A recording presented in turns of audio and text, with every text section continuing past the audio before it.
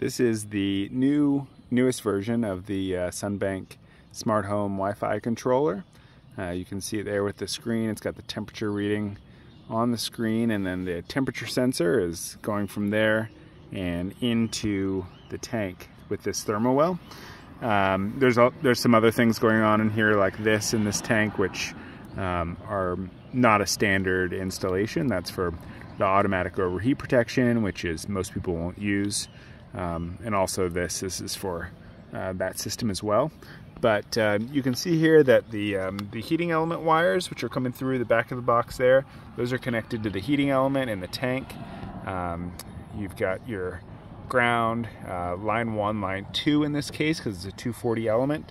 So the ground wire is connected back to the ground at the breaker.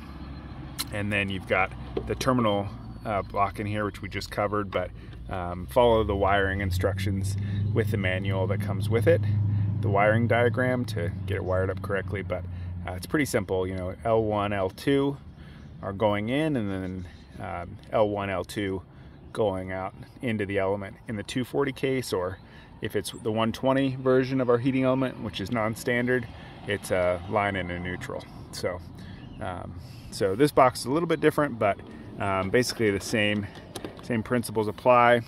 You can see the conduits going in.